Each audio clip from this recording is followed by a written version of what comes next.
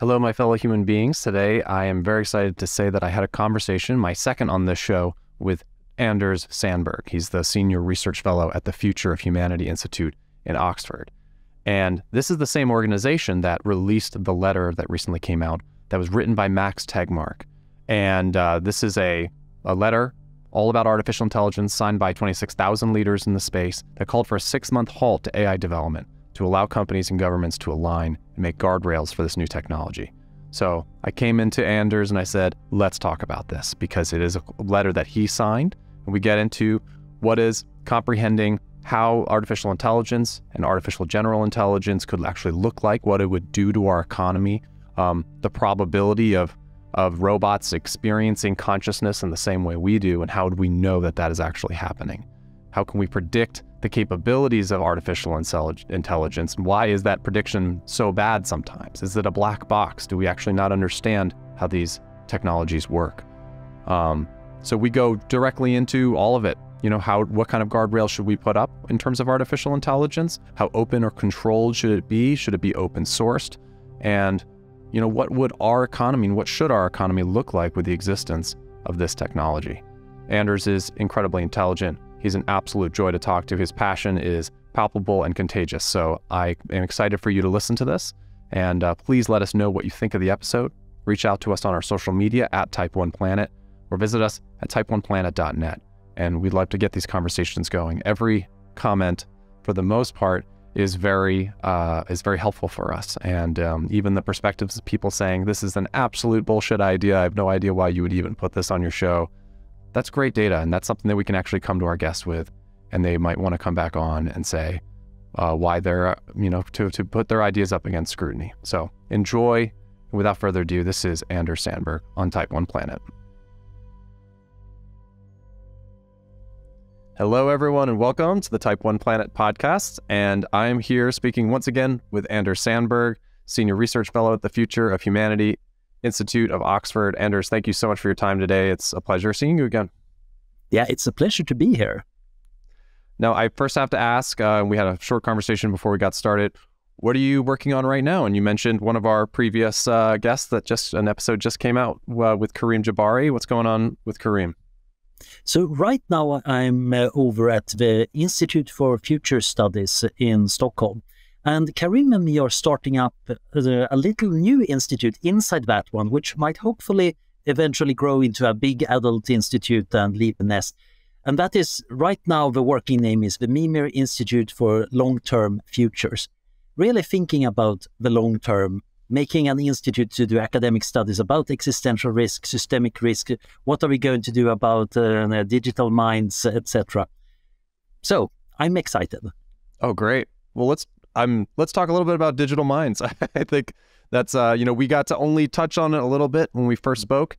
And since we've spoke only a few months ago, an incredible amount of technology has been rolled out with AI image generators, natural language processors, bots that can code and paint and make music and do all the things that we thought was impossible a few years ago. So, and I, also was prompt to reach out because a letter came out from your organization that was written by Max Tegmark, signed by 26,000 leaders in the space, that called for a 6-month halt to AI development and to allow for companies and governments to align, make guardrails for this new technology. So my question for you is, first, what was your reaction to this announcement? Were you surprised at all? And then did you sign the letter? Why or why not? Yeah, so the letter from Max Tegmark and the Future of Life Institute, I was not surprised that they made such a letter, and I did sign it. I also felt, right, stopping AI development for 6 months, that's not going to happen. And actually, the letter didn't claim that, everybody put down your computers and sit down and think in a big circle. That's not what it's stating. It says, we should not be training the large, big models for 6 months. We need some time to figure out how to handle the ones we already have and set up some form of institutional framework. Now, that certainly got everybody talking. And of course, a lot of people misunderstood what was being said, or felt like, those Luddites led by the famous Luddite Elon Musk. What? That seems weird. Others are saying the letter is not going far enough. and so on and so on. So it's been a very vigorous debate, which I think is actually the good outcome of a letter. I think realistically, you shouldn't expect people to coordinate that well. But I think we should need to backtrack a bit to the story about why do people in AI actually get worried about their own field? That is kind of a weird topic. Yeah. So why, it does seem strangely symbolic. I think just with basic game theory in mind, that the companies are not going to stop, because they'll be worried that someone else won't stop and then they'll be behind. So, what was the purpose of this letter? What are people actually worried about? Why would they write it if this is such a low probability that would actually happen? Well, there is something about speech acts. So when I make a promise, it's not the information that is being conveyed. It's that I'm stating certain things and I promised you to do certain things. That actually matters. Similarly, making a pronouncement might send a signal that I care deeply about this. And here is a big pile of experts and then other people like me who are really, really concerned about this. That is something that politicians, decision-making CEOs, and the public might want to take into account. So there is an important aspect of making it clear that, here are a lot of people with a lot of expertise in the field, and they are concerned, seriously concerned. So concerned that we're actually making a fairly outrageous idea that maybe we need to regulate the technology we develop. Because as many people normally in most industries would say, we don't want more regulations of our industry. We already have way too much. It would be much better for everybody if we had actually had less regulation. But in this case, people in a nascent, very powerful industry are actually saying, please, we actually want to have some guardrails. Now, that might not be laws and strict constraints. It might just be safety standards. It might be best practices. But the really interesting question is, why are people thinking this is important? I think there are two reasons. One is it's moving tremendously fast right now, much faster than people even inside the field can keep up with. And the second part is it looks like it's potentially very, very powerful. And it's hard to stress how powerful artificial intelligence could be. And to people outside who think that, that's just hype, they have this weird situation that, okay, so maybe you're hyping by claiming it's powerful and hence dangerous, but why aren't other industries doing that? Why aren't the nuclear industry claiming that we got the power of an atom and it's super dangerous? No, they want to say that we're nice and cuddly and safe. Why don't biotechnology say we're going to change the nature of life and that raises tremendous risks? No, they are usually talking about how safe everything is. Why is AI different? And I think that is a very important discussion because it is something very new that is happening. Even though there is also hype, there is a lot of misunderstanding, there is a lot of people doing game theory and strategizing about what we're saying and doing, sometimes for very selfish reasons, sometimes just because we're confused. Well, I think what makes this technology so different is that it turns out that our ability to predict the capabilities of AI systems is really bad.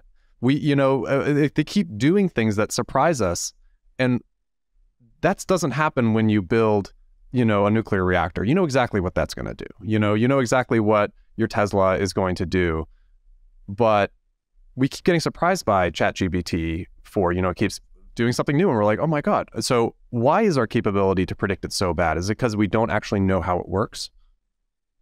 I think that is a deep part of it. So we're talking about some of the most complex systems ever devised by humanity. In terms of internal degrees of freedom, of the number of pieces going on, I think they're more complex than the most complex microprocessors we ever built.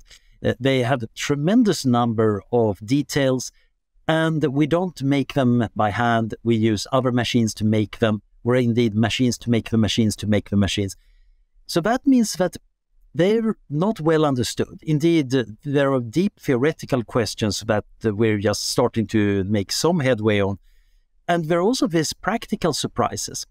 And that is also why the letter, I think, makes sense. Every time we get a new big foundational model, like GPT-3 or GPT-4, it follows a sequence of weeks and months where people discover what it can do and get funny or horrifying surprises. Sometimes these ones are simple to get over. Sometimes it launches new inquiries. But it takes a while before we know what it can do. If we get a new foundational model too early, we might actually not have learned the lessons from the previous one. So, for example, when GPT-4 showed up, people started to notice something that got the nickname the Valuigi effect. You can try to instruct it to behave in a proper way. And of course, most companies wanting you to use the system don't want them to give the terrorist advice, don't want them to threaten customers. Generally, they need to be bland and boring and well-behaved. And it turned out to be surprisingly easy to subvert this. And that was a bit strange. Why was it so easy to subvert it? And the reason turns out to be that much of the training data we put into these systems is based on human fiction. And of course, in fiction, it's very common to have characters pretending to hold some views when actually being a different one. That treachery is part of good storytelling. It makes for an exciting narrative. And we have trained a lot of these language models on these narratives. So if you can just entice them to use that little treacherous turn, suddenly you get them to misbehave in all sorts of interesting ways. And it's a very weird form of misbehavior, because normally in programming you expect syntax errors or technical errors, but in this case it's almost a literary or a plot error. We might actually need the English literature mayors to help us out here by understanding the way characters behave in stories. That is unexpected. Fascinating. I love that. Yeah. And I think the deep issue is that we don't have that complex minds. And we're living in a complex world, and we have fed this complex world into these other complex systems that are not even like minds we normally encounter. So that means that we are not great at predicting them. We're pretty decent at predicting what other people do. Because we are people, we have seen a lot of people, and most people fall into a number of categories. Some people are mentally disturbed to a sufficient degree, are very creepy because you don't know how they think and react. But that's nothing compared to, of course, to an artificial neural network, which is utterly alien. Yet we might put on a mask, so to say, to make it behave itself so we can use it to answer questions, to write boilerplate copy for our marketing campaign or coming up with a research paper. But behind that mask, there is something very, very different. And sometimes the mask falls off and it comes face to face with something disturbingly weird, and we're not used to that. So let's talk a little bit about consciousness. I'm going to bring us to, it'll be a little roundabout, because as we get into comprehending what AGI would actually look like, from your perspective, what is consciousness? How do we define when something has consciousness? Is that a question you'd be prepared to answer? My answer is I have no idea. So I'm originally a computational neuroscientist, and I always felt very much at home in dealing with memory, because that's something that you can observe. You can do operational tests of whether an animal or a human remembers something. It's easy to deal with. Consciousness is certainly something we to some extent observe, but it's much more complex, and true observation of consciousness is always private. It's always subjective.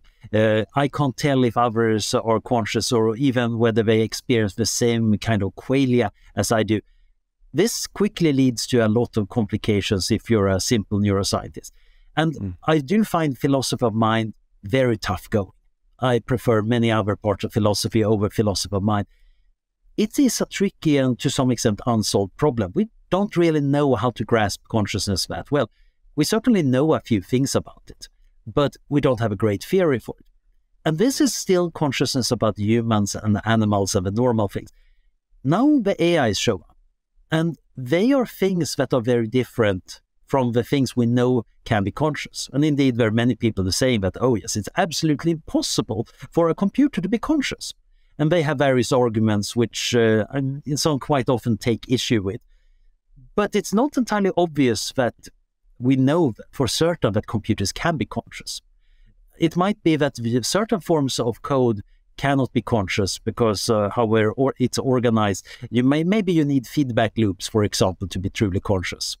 That seems reasonable, except that you can sometimes unfold feedback loops in a linear way, and then a different program, which I normally would not claim could be conscious, might actually be conscious.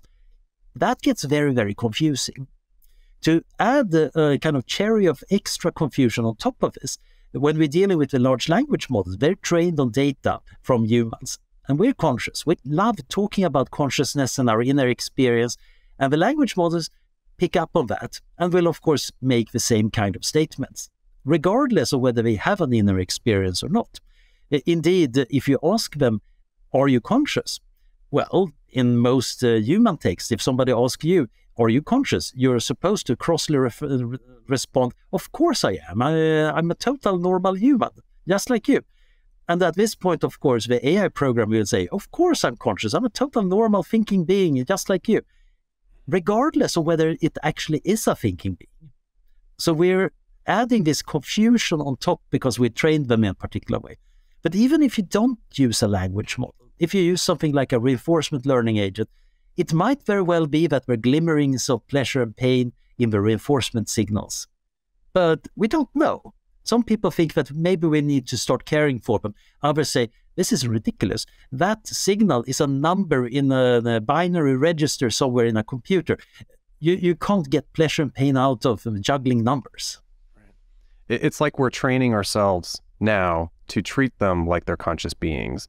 You know, to treat ChatGPT, which I'm sure people are already dating ChatGPT and talking to it every day and how was your day and all that stuff. And, you know, they're treating it like it's a conscious being, and we're training ourselves as a species to see it that way even before we're there. So, you know, at some point it's like, what is the probability that, you know, at some point it switches to AGI and we just have no conception of, in terms of a behavioral change on the back end? And it's a tricky thing, because treating something that is conscious as if it's not conscious, that's quite often morally a very bad thing. On the other hand, treating something that's not conscious as conscious, quite often that's fine. Better safe than sorry, and sometimes it's actually cute when you're a very human thing to do about your dolls. Yeah, they're not conscious, but they, in some sense, symbolize something conscious. Indeed, somebody mistreating dolls is a kind of creepy person, even though we know the dolls don't have any consciousness. It still is kind of significant that somebody is behaving badly against a doll. The problem is, of course, if we just get used to treating everything as conscious, we might lose the discernment of what really matters and what doesn't matter. And that might be tricky. If we start saving dolls in preference over children from a burning house, we obviously failed at something. Right. And this can get very confusing when we make systems that have this tendency to fool us. Because the part of a language model that is most important is that it's predicting a plausible continuation of the text or signals it's giving out. And that is, of course, in some sense, always about fooling us. It just happens to be that many of these sequences of text also correspond to reality in a useful way. If I ask you to write some useful philosophical arguments, quite often it latches on to decent philosophical arguments. Maybe not the best and the most novel ones, but it's an argument.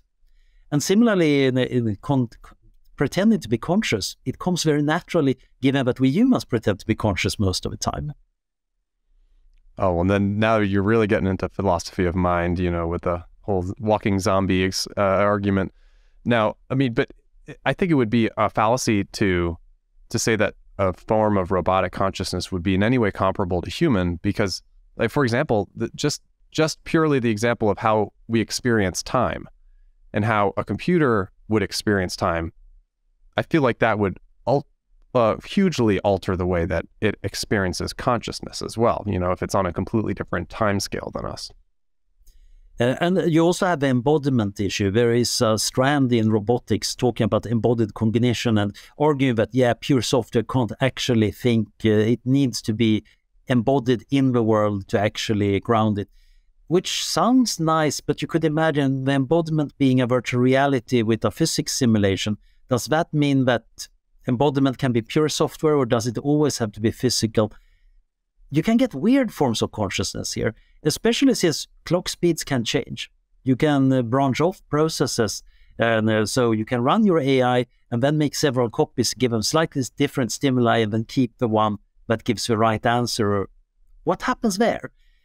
So you end up with all the weird philosophical thought experiments being totally doable for real in the computer. And if we now start worrying that maybe some of these systems are conscious and have a moral value, that means that we need to care for them to some extent. Which of these experiments should we not be doing?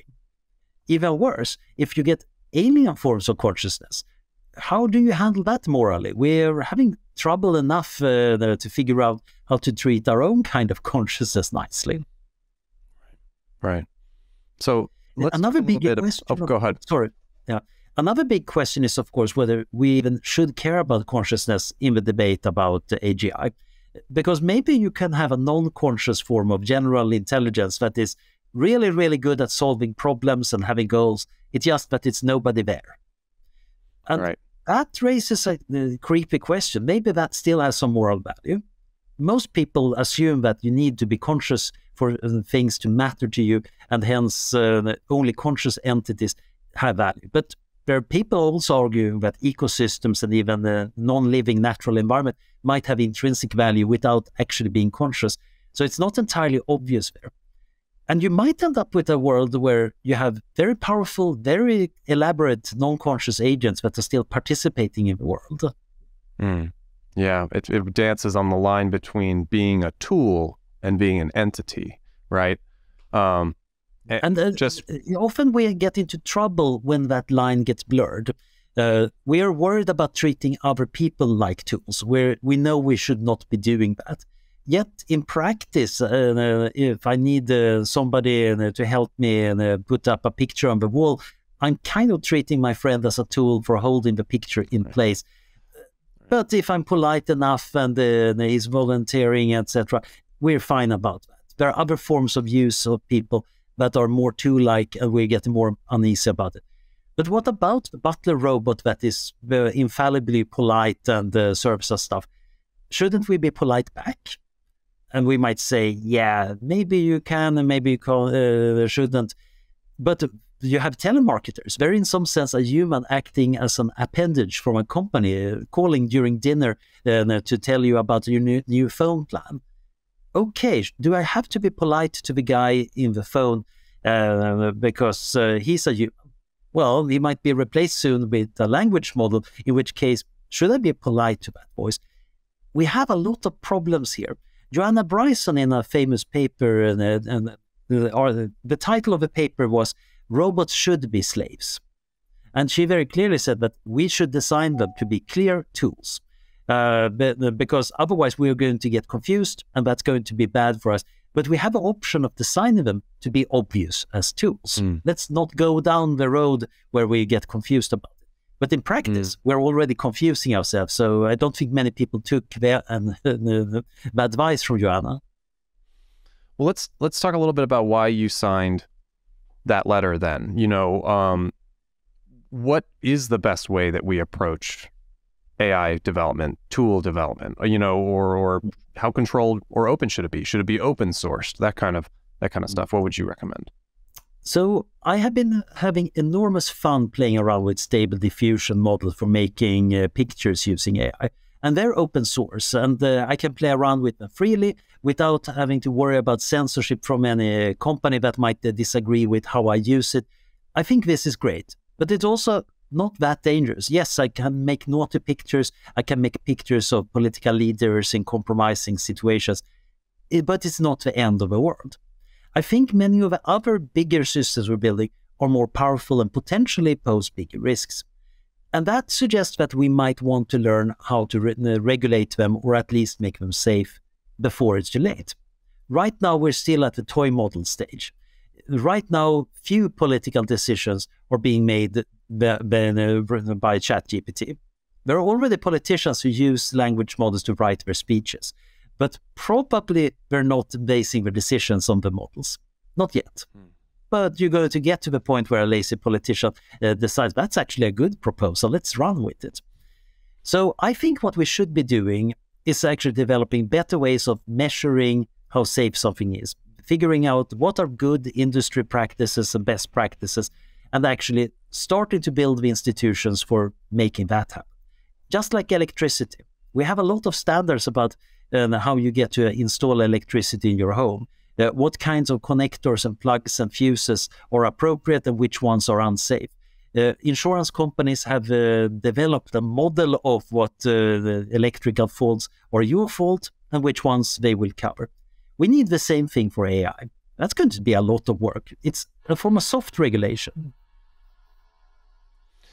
Now, what would these, for in the case of AI, what would these guardrails actually look like? What recommendations would be made to companies saying, hey, let's try to limit this sort of development, or let's try to encourage communication between companies to guide development in this direction.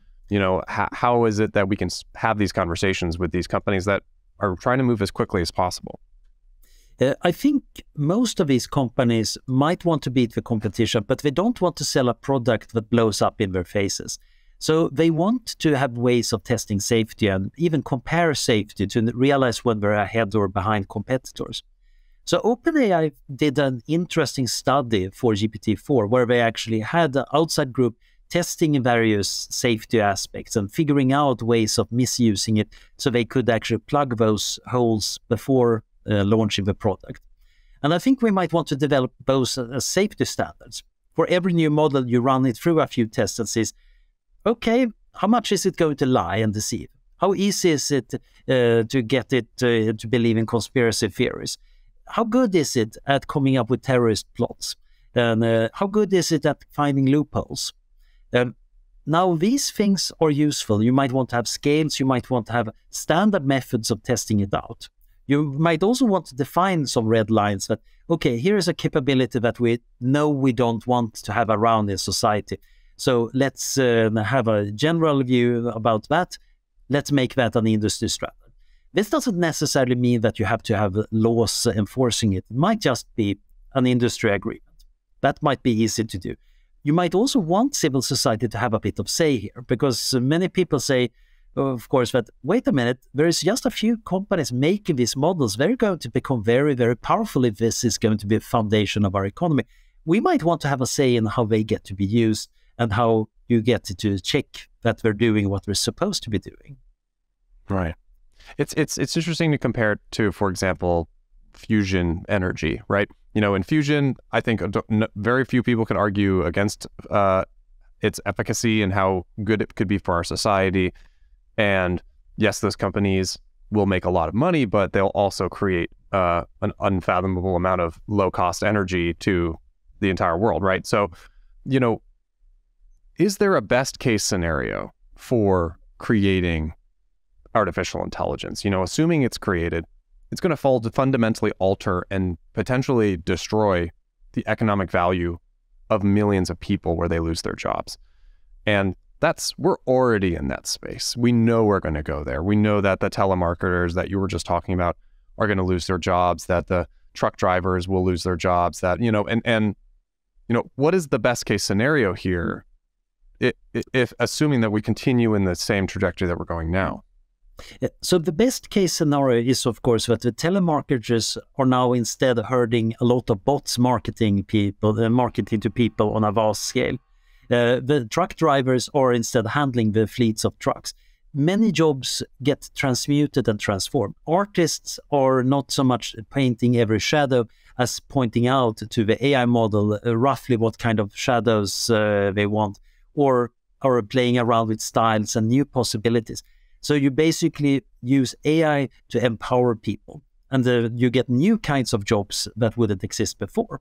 So it's not so much a vast unemployment as we're just running around busier than ever before, but now supported by much more AI. In that world, you might also get a lot of safety, because we also use artificial intelligence to check things before they go out into reality, whether they're safe. We use this to police dangerous technologies. We use various AIs to check for what are side effects of doing this. So you get advice and you can actually make things that are more reliable or less reliable. Yeah. In that world, we would be tremendously much richer, because just like fusion power produces a lot more energy, and you can use that energy to fix the environment and run a lot of the planet better. A world where you have enormous mind power in the cloud, that for any problem you can actually turn loose the cloud on solving problems, that's going to make us much better off. Many people are worried about control and issues of equality here. I'm less concerned about equality. I don't think necessarily that's the super most important thing. Other people disagree with me about that. But it's certainly clear that you don't want to have a very small group controlling everything. And you could end up with that, given the logic of training very large machine learning models of very large amount of data, requiring very big data centers that only a few groups can afford. Then you might end up with a situation, of course, where the control over foundations of civilization are in the hands of a few. Sometimes that's not very problematic. The power company might control who gets the light, but they're regulated, they're integrated with society, and it's not too problematic. It's just that we don't want to have a total monopoly. A more subtle thing, however, is that you might have a monopoly of thought. If these models all have biases of various kinds, that might be problematic. Many people are worried about machine learning model picking up racism and sexism and other bad biases that exist in human society and distilling them. But another worrisome thing is, of course, that they might pick up just the mainstream and have that as a bias, being a very strong conformism bias versus all the weirdos and people trying to do different new things, which is normally how human civilization moves forward. It's rarely the mainstream that is at the vanguard of doing things better in a new creative way. But I think the best case scenario is that we get this enormous mind power, we can use it to solve problems, both problems that today would be too expensive to solve. I can't have 10 personal assistants fact-checking every sentence I write. But in an AI world, I could have that. I could actually have a lot more fact-checking, and I could have another dozen of editor systems trying to propose better ways of writing. And maybe one time management system telling me where I need to focus on, etc., etc. I can't afford that as a person right now because people are expensive. But if you could get cheap intelligence, you can use that. The problem is, of course, a world where you amplify human capability like that, there are also going to be misguided, stupid, and malicious people that get empowered. So an empowered world is by no means a utopia. It might be a rather frighteningly dynamic place. So there is a really interesting question of how you coordinate these things, how we have people of goodwill actually effectively coordinating in a world where we're much more powerful, but the people trying to spoil the party are also more powerful. Is that coordination happening anywhere? Or are you seeing or participating in conversations where people like you and Nick Bostrom and Max Tegmark and even Elon Musk are coming together and talking about how we do this? To some extent, that is, of course, happening. The usual talking heads are talking about stuff and promoting various ideas. It's been quite wild being on Twitter over the last month, especially since the letter actually demonstrates that a lot of groups that normally think of themselves as one group actually have deep splits down the middle around different views. My fellow transhumanists are very pro-technology, but some of them are so pro-technology that they expect superintelligence to be very dangerous, so we need to slow things down. Other transhumanists think, no, that's horrifying, you can't do that. Many people think that open source is brilliant, but maybe open source is something that could be tremendously dangerous, is actually risky. So you find that a lot of groups find uneasy bedfellows. You find a lot of discourse, and I think this is fine. This is actually where the really important stuff is happening. So one interesting idea that came out from another organization I'm involved with, the AI Objectives Institute, is a system that we call Talk to the City. So this came out from a conversation I had with the late Peter Eckersley some years ago about the economic problem of figuring out what to produce, the classic information problem. And the normal answer from an economist is, yeah, the people buy stuff that sends price signals, and then the entire market acts as a big machine for supplying you with the right things. And this is why planned economies never work. And of course, socialists in the modern era might say, yeah, but maybe we can use AI to do it. So Peter and me had this conversation that could you get preferences on a vast scale using AI, and could that help the economy? And then we realized that actually figuring out what people want on a large scale and mapping it out is valuable on its own. So now we ended up with this system that actually can talk to people, but mostly just listen and catalog what are the views, what are the clusters of views. So we used that on the AI, well, not me, but the people actually doing real work in the institute. And we found these different clusters and discourses, and it helps a little bit mapping out what are the topics, where are we going with this? And we can imagine building more tools for helping people navigate these complex topics. Because we are kind of used to using newspapers and statistics and white papers and think tanks to figure out what might be options for policy over in Washington or London or Brussels already. But these are technologies that were invented not too long ago. Now we might add more technologies to it. And AI might be a part of actually helping us figure out better coordination methods. We're certainly nowhere close to a solution there, but I think we can become better. We're certainly better at coordinating today than we were 100 years ago or 1,000 years ago.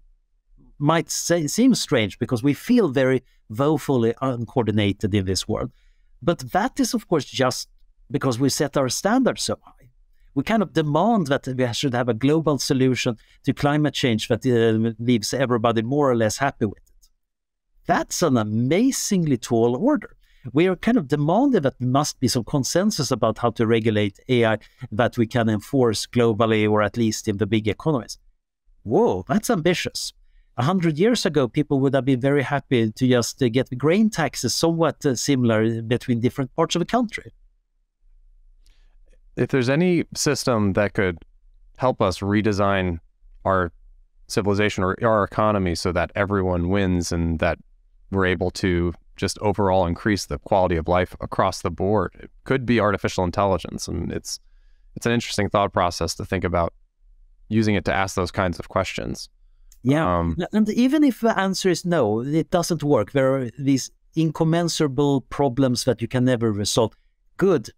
If we know that, we can still start working on it. We can still deal with those things. So I think there is a lot of cool options here. I think too many people despair about our human ability to actually reach agreements.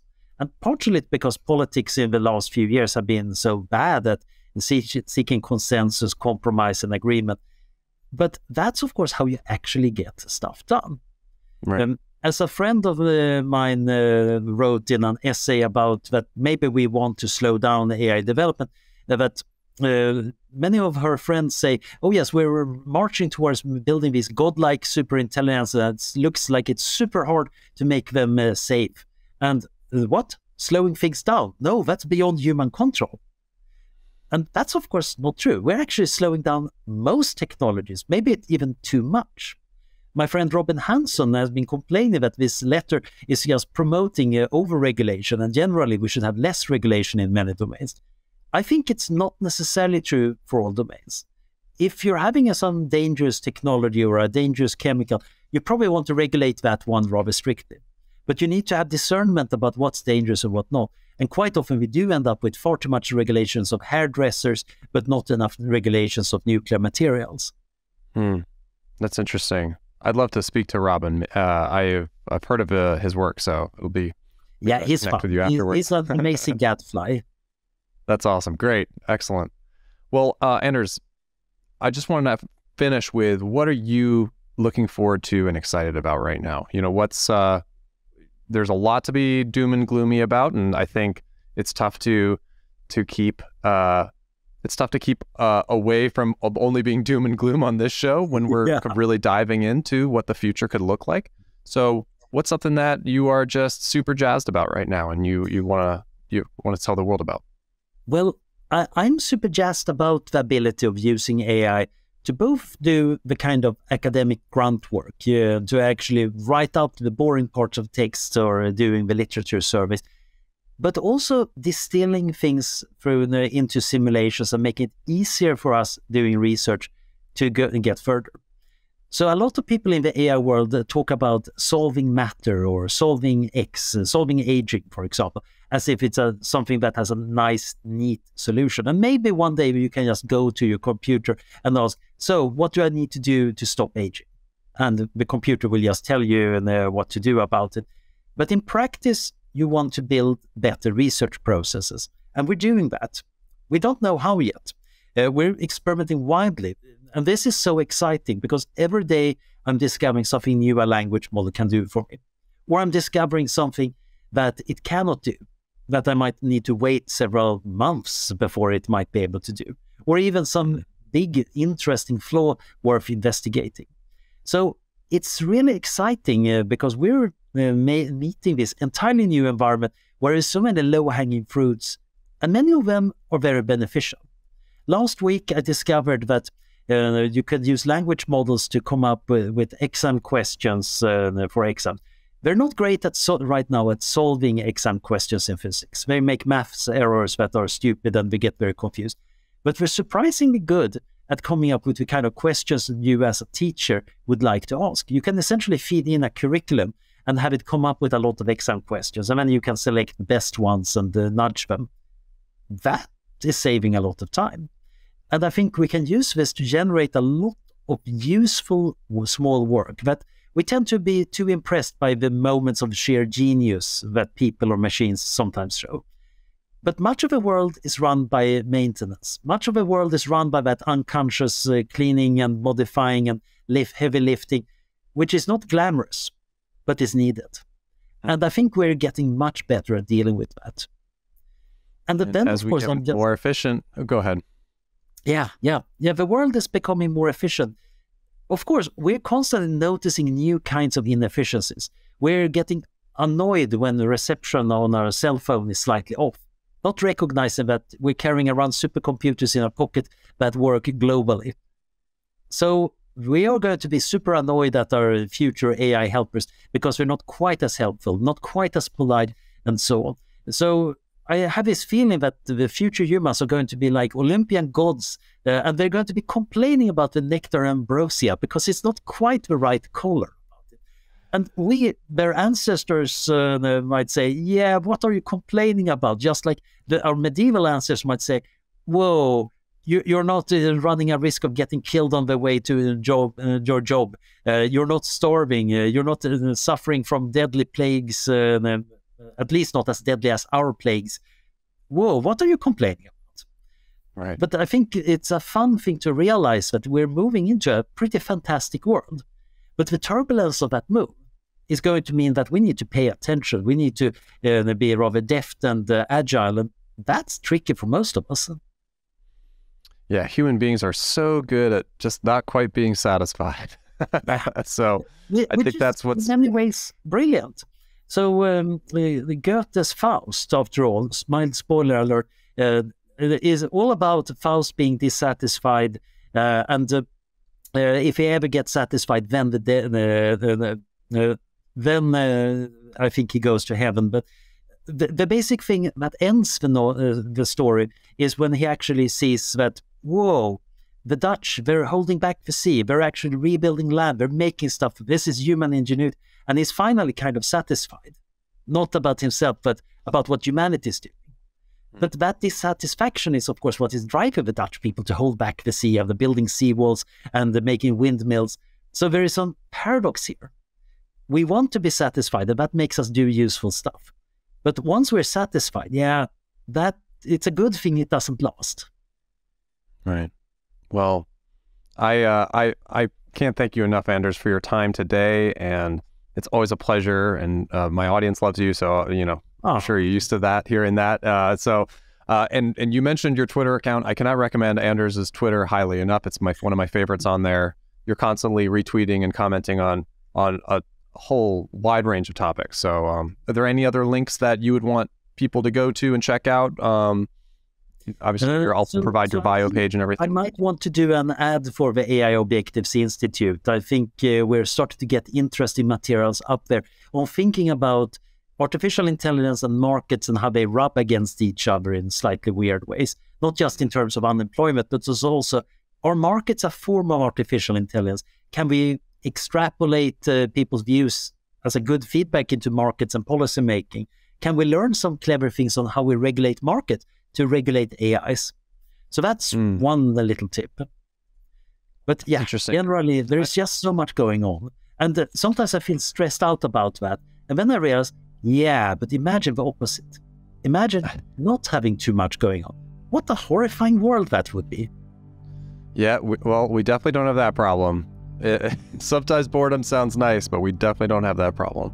Well, Anders, I can't thank you enough. Have a great day, and we'll probably have you on again as soon as the next big thing happens. So if that's all right with you. Oh, see you shortly. Great.